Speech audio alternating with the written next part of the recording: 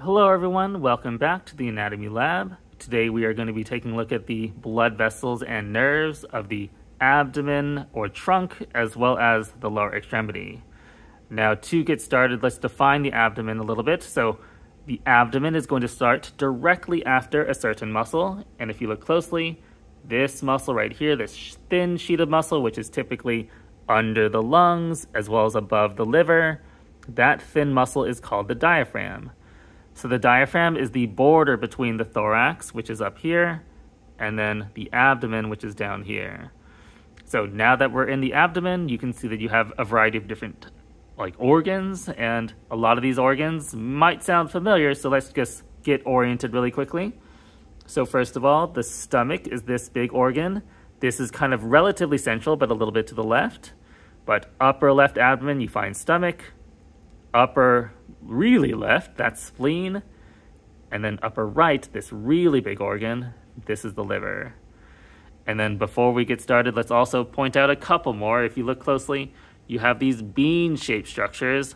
Those kidney beans, those are the kidneys. So with that in mind, let's take a look at some blood vessels. But before we look at these kind of specifically, let's look at a more simple model.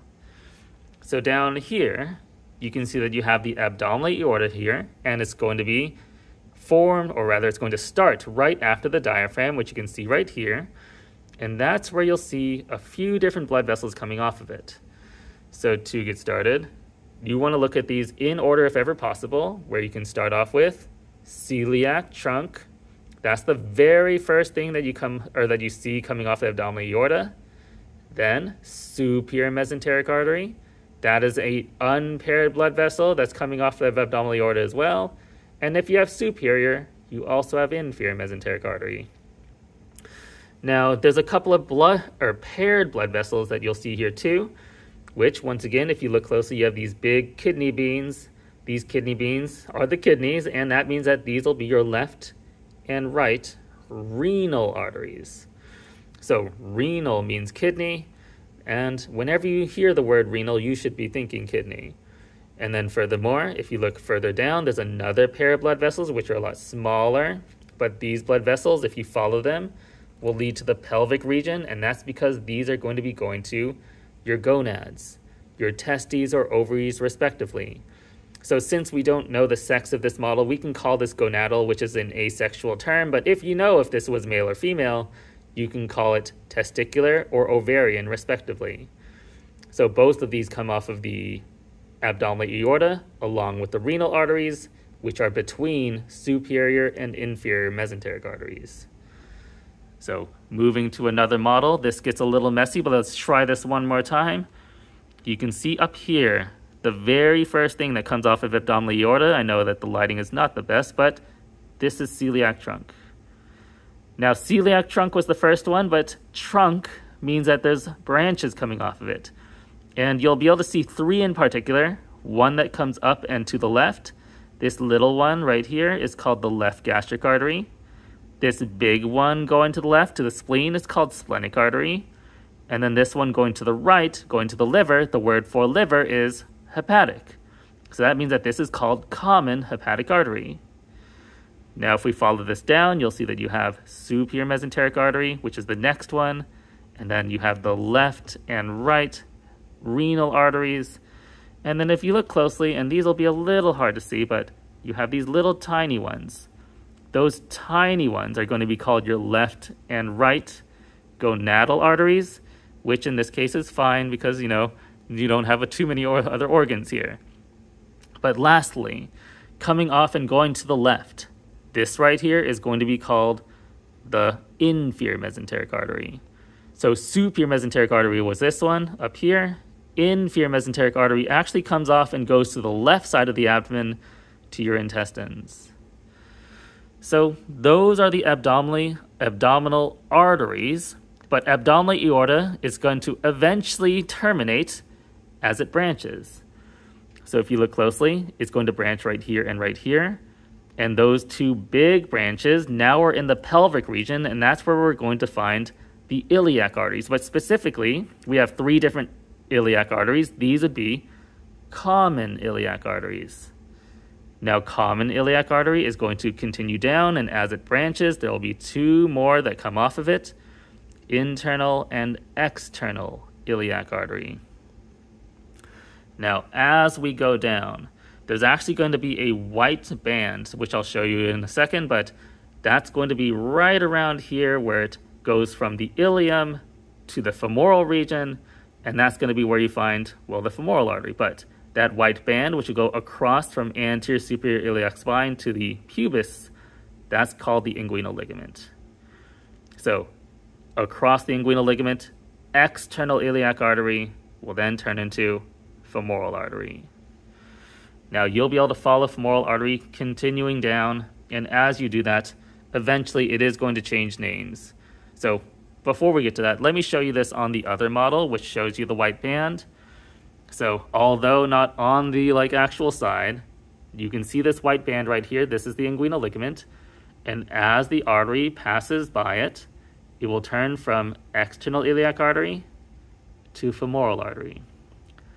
Now, femoral artery is going to be found in something called the femoral triangle, but we'll talk about that in class. But basically, you have a triangle with femoral artery, vein, and nerve within it. So femoral artery is right here, and then as you can see, femoral vein will actually be right next to it. But as femoral artery and vein travel down the lower extremity, it's actually going to have another name change.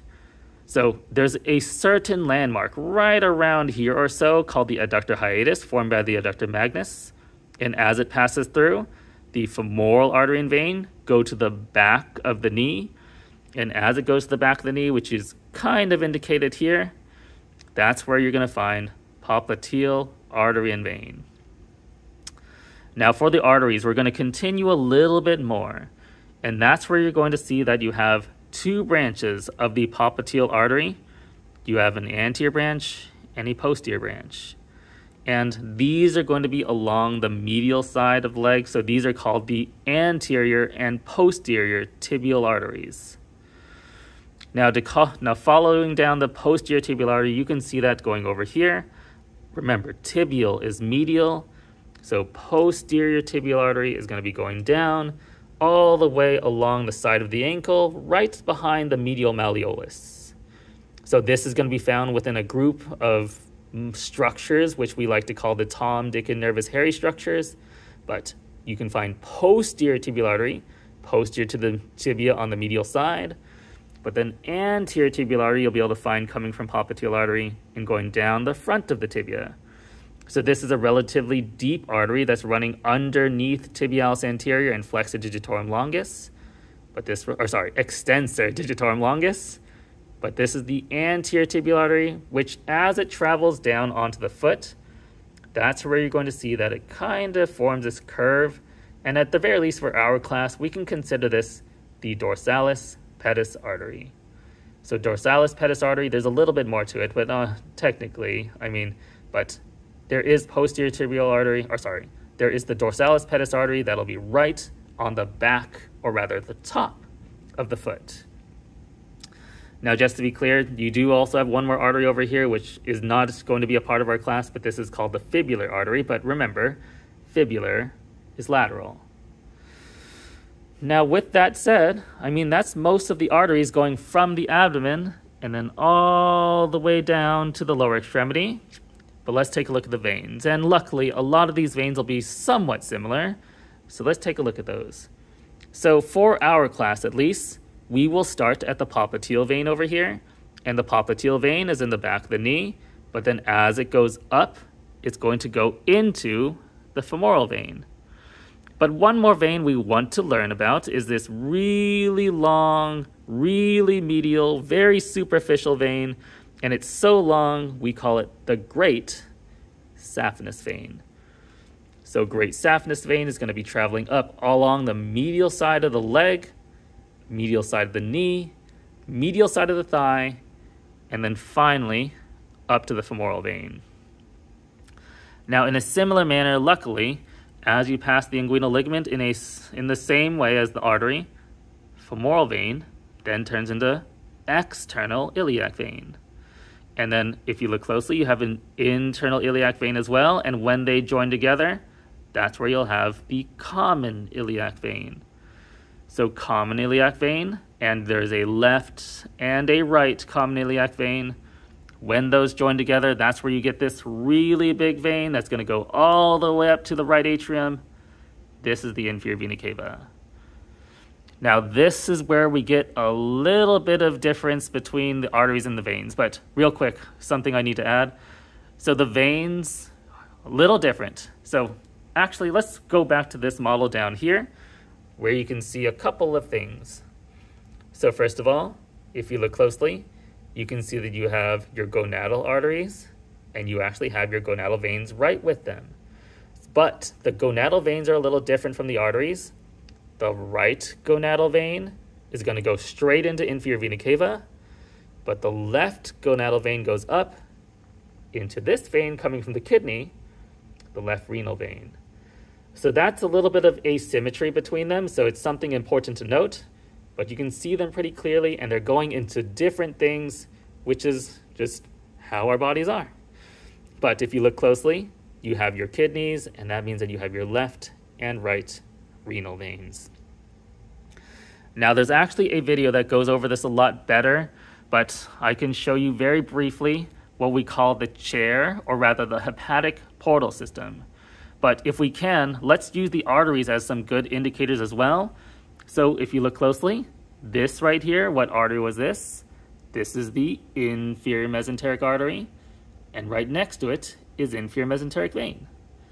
And then once again, superior mesenteric artery. That means that you have superior mesenteric vein. And this, once again, on this model gets a little bit jumbled up. So sorry to keep switching, but let's take a look at this one now. So once again, inferior and then superior mesenteric arteries. Inferior and superior mesenteric veins. Now, if you follow that inferior mesenteric vein up, do you see what it's connected to? It's connected to a vein which is hidden behind the splenic artery, which is splenic vein.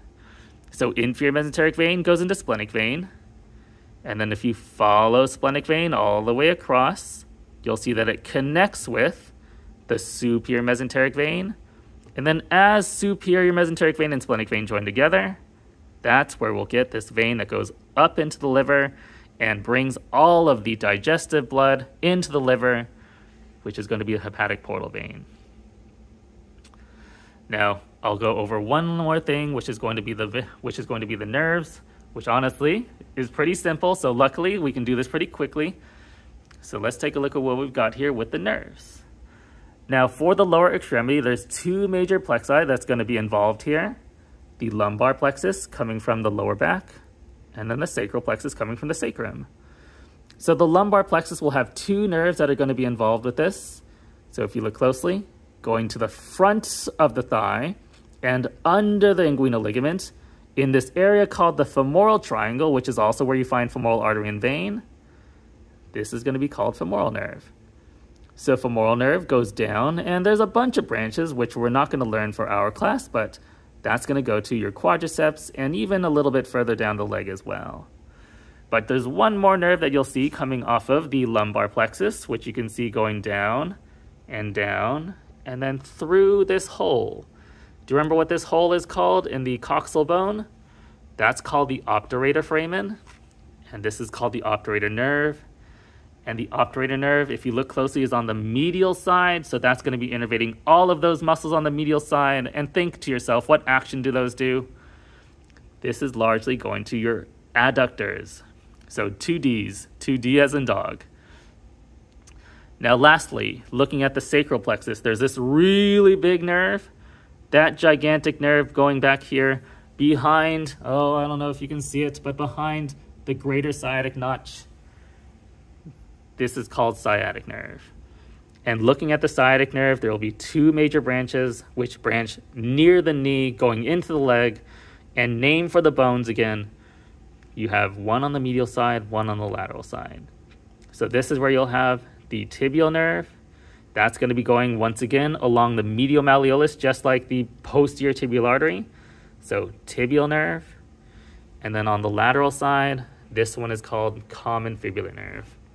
And common fibular nerve actually does have more branches, but you can learn that another time, but those are going to be your superficial and deep fibular nerves. But common fibular nerve is the lateral one coming off the sciatic nerve. So with that said, that should be just about it for today. So hopefully that helps, and thank you for listening. So great job so far, good luck with your studying, and I'll see you all next time.